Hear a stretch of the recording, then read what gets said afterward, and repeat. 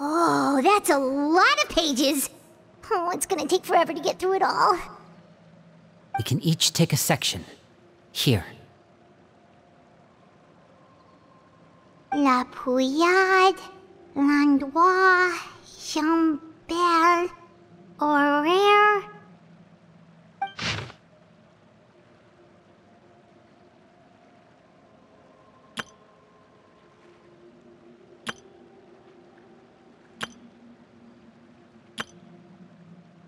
Oh, yikes. That Aurore guy has a huge scar on his face. He's kinda giving Paimon the creeps. Ah, I've met him before. The scar is from an injury he received during a mission. I still remember him joking with me about it.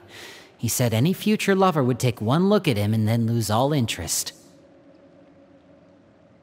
Did he say anything else? Well, I asked if there was someone he was interested in. He said no, and that's where our conversation ended. It was only later that I learned he really did have someone he liked. He risked everything to escape so he could be with her, but it didn't work. One day, Father asked to see him, and, well, I never saw him again after that. Wait, so that means the knave, she... It may seem cruel, but it's just one of the rules of the house. Betrayal is not to be taken lightly. We know too many secrets to come and go as we please. So, if you do try to leave, you pay with your life.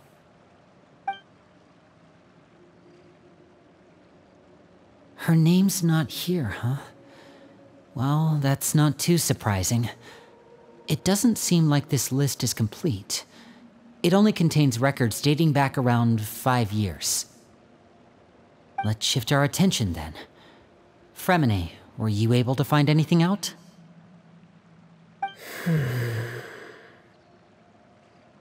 Fremine. Sorry. I was thinking about something. I managed to talk to quite a few people, but I couldn't help but notice that the atmosphere in the house was a little... strange. Strange.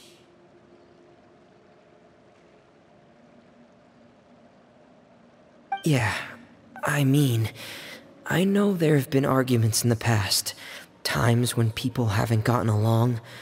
Chaplot and Filiol are a good example of that. Oh, those are two of the people that we met while delivering supplies.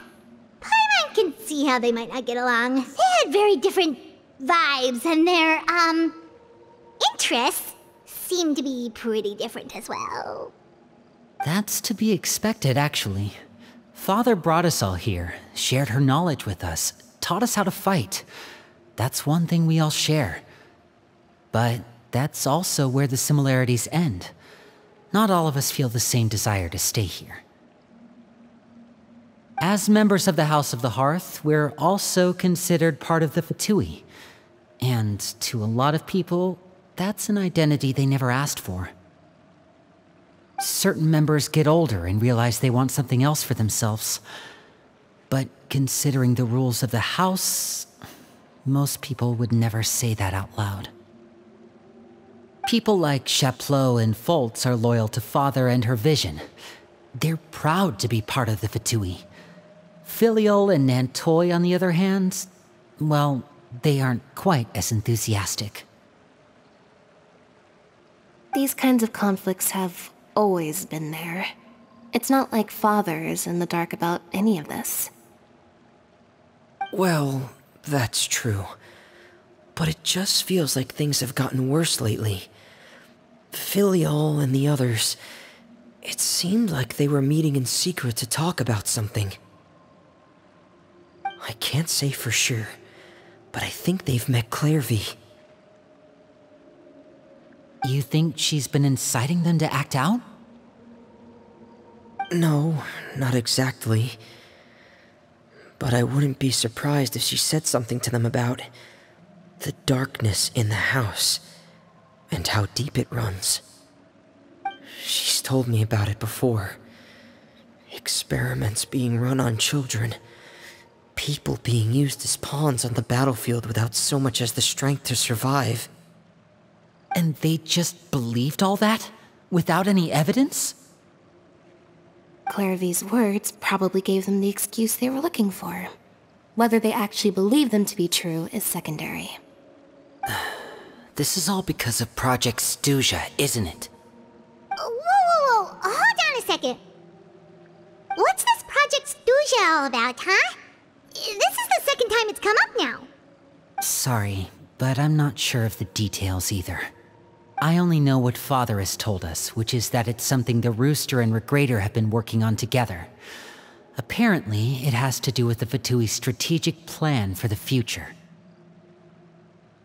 Because the House of the Hearth was so successful in obtaining the Gnosis, we now have the honor of playing a key role in Project Stuzha.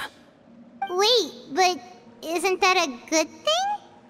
Key role is just another way of saying dangerous role.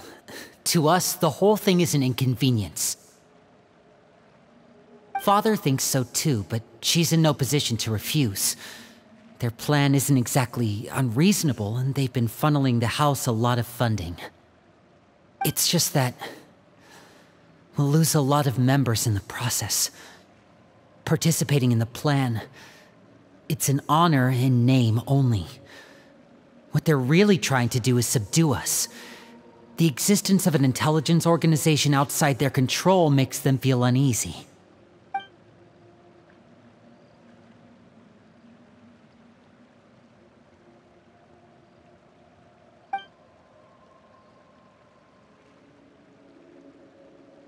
Okay, super complicated top secret Fatui business aside, what does all of this have to do with the conflicts you were talking about earlier?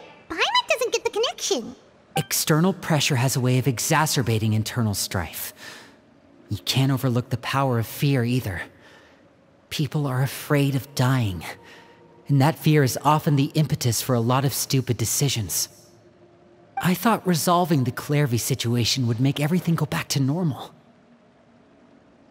But it looks like things are more complicated than I thought. If we leave Filiol and the others to their own devices, sooner or later, Father will be forced to take action. We can only focus on one situation at a time, brother. You're right.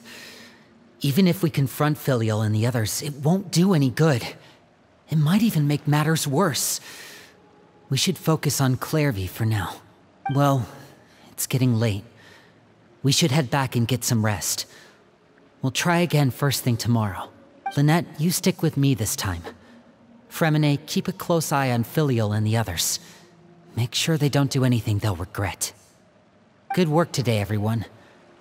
Have a good night, and I'll see you tomorrow.